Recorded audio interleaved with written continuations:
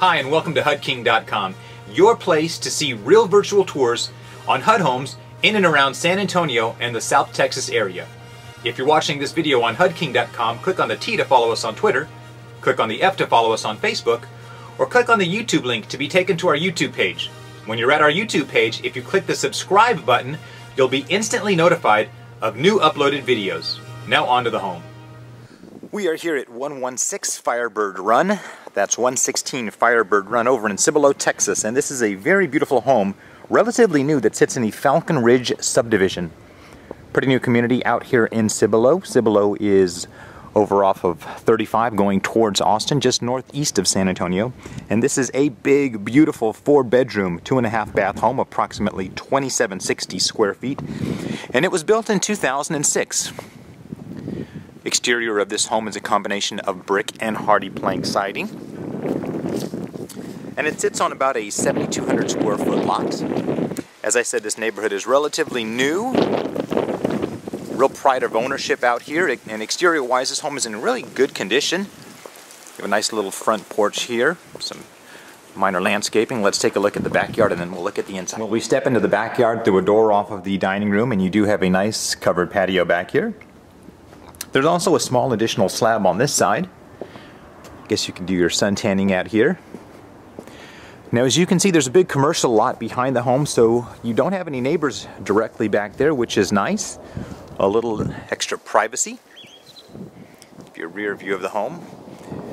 So you have brick on the lower 3 sides and hardy plank on the top and back. As I said, exterior-wise in great condition. Really doesn't need anything on the exterior. Let's take a look at the inside.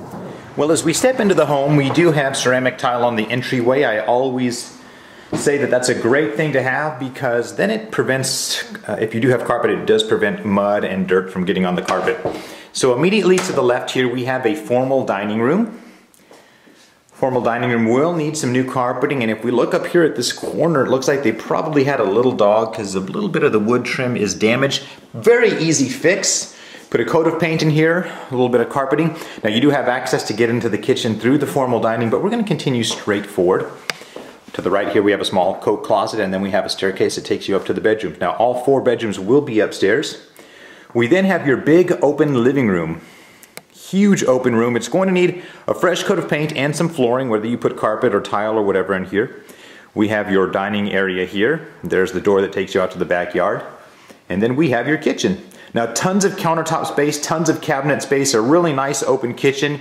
You have a pantry there. It does have an electric range. It is obviously missing the refrigerator, and it looks like the top of the door here for the pantry is damaged. Very, very easy fix, but you have a door with your large walk-in pantry. Area here for your refrigerator. You do have ceramic tile in the kitchen, and other than that, kitchen's in great shape. I think all it really needs downstairs is a fresh coat of paint and some flooring in the living room areas. Now we come over to the hallway here. We do have a half bathroom, which is obviously just a commode and a vanity. That room just needs a fresh coat of paint. And then we have access into your garage. Standard 2-car garage. Does have a water softening unit. It has been finished out, which is nice. Now, for those of you that may not know, finished out means that they put sheetrock up on the walls, and some of the older homes, they just have the beams. So we make our way upstairs. A little bit of wall damage, pretty minor, I think. Fresh coat of paint will probably take care of that, and you're probably going to want to replace the carpeting throughout.